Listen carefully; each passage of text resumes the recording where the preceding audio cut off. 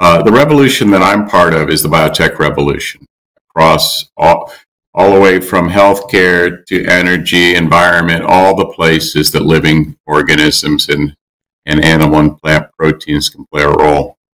And I've been giving a lecture over the last couple of years about the parallels between the IT revolution and the biotech revolution. The IT revolution began in 1945 with the ENIAC computer. 2 years later, we had the first transistor at Bell Labs.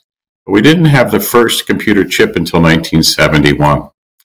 And then 1973 was what I view as the dawn of the biotech industry and technology. It was the transfer of a single gene from one bacterium to another, not even a different species. And we had lots of anxiety about whether we're safe, whether we would do it. Now it's routine globally, even in high school labs, you can do that.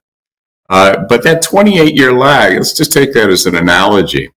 So by the mid 70s, Apple started, Microsoft started. We were now 40 years or 30 years into that IT revolution, and nobody owned a computer. Nobody knew what an internet was. Nobody knew anything about that. It wasn't until the early 90s. Television.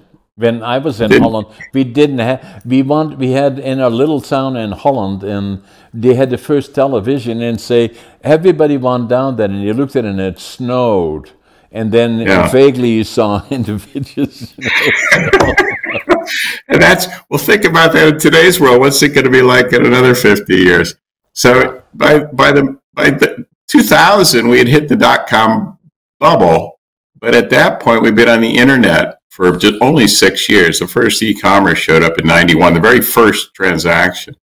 So if biotech is 28 years behind, it's no different. We had to sequence the genome. We had to invent technologies, even genetic transfer techniques. We had to get all of this stuff done. And now we're seeing it come out of its shell. So we're at the equivalent of the early 90s right now. 20 years ago, 28 years ago would be the equivalent.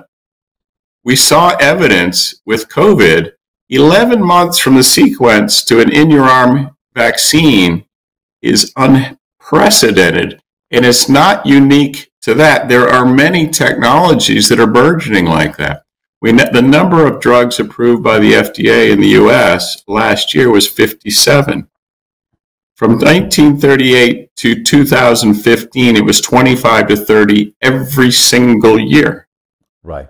And then, boom, it's taken off because the technologies have arrived, are mature. We have, just like having the infrastructure of the computer IT revolution, where you have the internet, you have everything, we can now see it. So the same way you could not envision an app on a phone in 1995, imagine you said, I'm going to start an app company, I'm going to get rich, or a video gaming company. People wouldn't know what you were talking about. We have the same thing right in front of us now in the biotech revolution across all sectors.